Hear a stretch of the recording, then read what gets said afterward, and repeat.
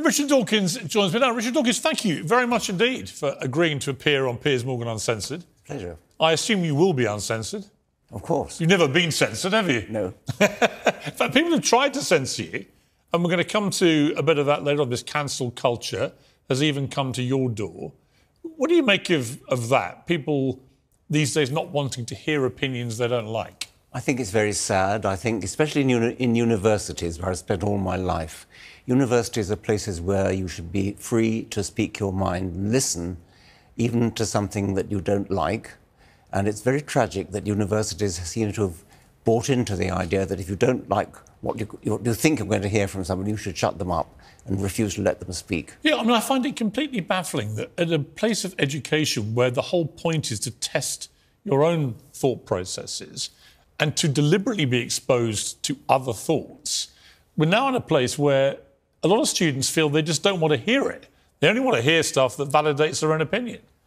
They use this word safe. They want to feel safe. And university is the one place where you should not feel safe. Yes. Certainly not intellectually dangerous. safe. Yes, exactly. In terms of thinking. Yes. You know, I just think you want to be constantly challenged and provoked about what you believe and what you think. You want to be physically safe, but yes. Intellectually you should be challenged. Well, it's just, what's extraordinary to me is they want to, what they call degender and neutralise language, but they're doing it from a completely false pretext that you can somehow pretend biology doesn't exist, particularly when it comes to someone's sex. I mean, it's incontrovertible. There's no scientific doubt about this. And yet a small group of people have been quite successful, actually, in reshaping vast swathes of the way society talks and is allowed to talk. It's bullying. And we've seen the way J.K. Rowling has been bullied, Kathleen Stock has been bullied. They've stood up to it. But it's very upsetting the way this tiny minority of people has managed to capture the discourse and to really talk arrant nonsense. What's the answer to it? Science. I mean, there are two sexes. You can talk about gender if you wish, and that's a subjective... I'm not. But when people say there are 100 genders, for example. Yeah, I'm not interested in that. As a biologist, there are two sexes, and that's all there is to it. You had a Humanist Award stripped in 2021 because of your comments about this kind of thing. You had a tweet in April of that year. In 2015, you tweeted, Rachel Dolezal, a white chapter president in America of the NAACP, was vilified for identifying as black. She was white. Some men choose to identify as women, some women choose to identify as men. You'll be vilified if you deny that they literally are what they identify as. Discuss. And all hell broke loose and you had your award stripped because you were effectively doing what J.K. Rowling and others have said. You were just espousing a biological fact. I wasn't even doing that. I was asking people to discuss. Discuss. That's what I've done all my life in universities. Right. Do you like social media? No, I don't. On the whole, I use them, but I don't like them. I'm going to come more to this because I think the whole cancel culture, woke kind of world we live in is a fascinatingly disturbing one, and you've got strong views on it. But I want to start because you're known as one of the world's big thinkers. I want to start with some big theme stuff, and I guess there's no bigger theme than evolution itself. And I think I'd ask a question like this. What do we know now about where we've come from? And what don't we know? OK. We know once you've got a self-replicating entity, which nowadays is DNA, but it wasn't originally, once you've got life started, once natural selection, Darwinian natural selection has got going, then we pretty much understand the 4 billion year history of what's given rise to us and all other living creatures.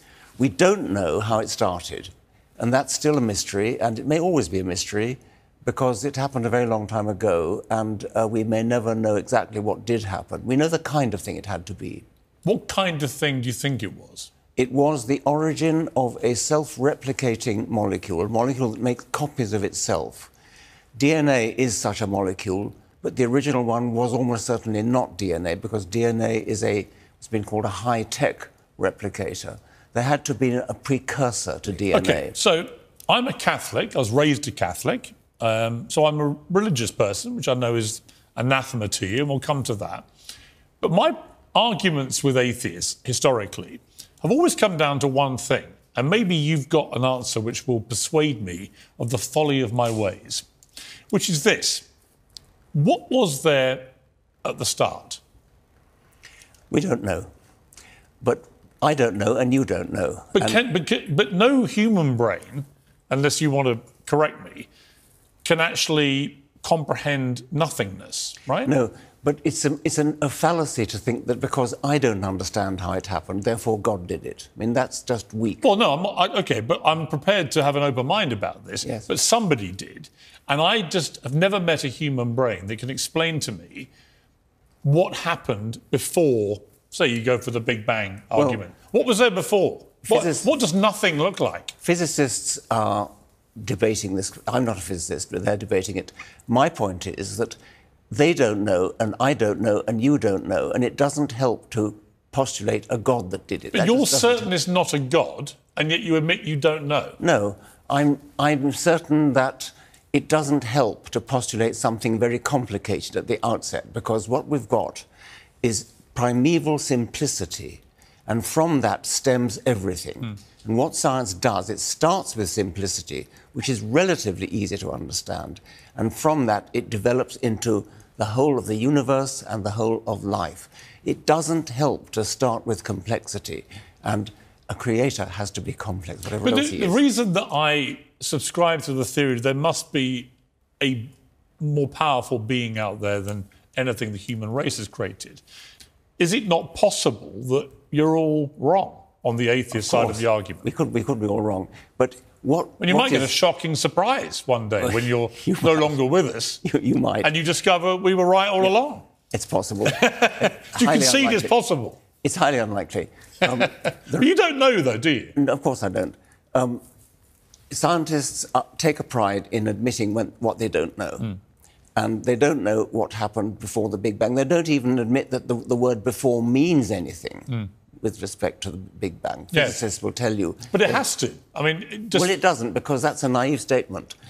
Physicists will say that you do not have to say there was a time began at the Big Bang, is what some physicists will say. Yeah, but to which I immediately respond with my basic human brain. Well, OK, if time began, when did it begin? Well, quite. And what was there before? Quite. Which is a fairly obvious question. It is a very obvious question. It's too obvious, and physicists will tell you that you're being naive. See, what's interesting to me, having spent some time with you, never met you before, you don't seem that, provocative or... Bingo, you got it. I'm not. Right.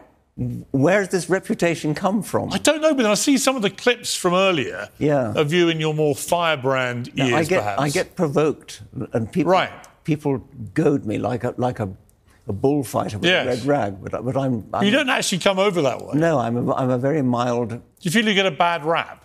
Yes. But what's the real Richard Dawkins like, then? Well,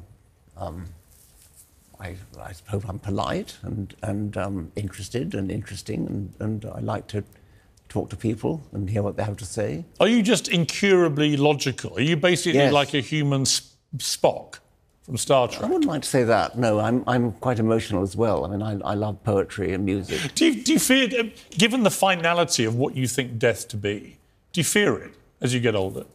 I fear the process of dying, but when you're dead, you don't know anything. It's just like before you were born.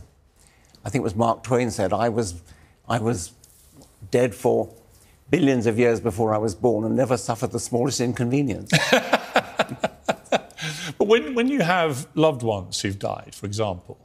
That's tragic. Yeah, but how do, as somebody who believes literally in the finality, the rotting of a body and that's it, it must be worse than for somebody like me, where I genuinely believe there's something better to come.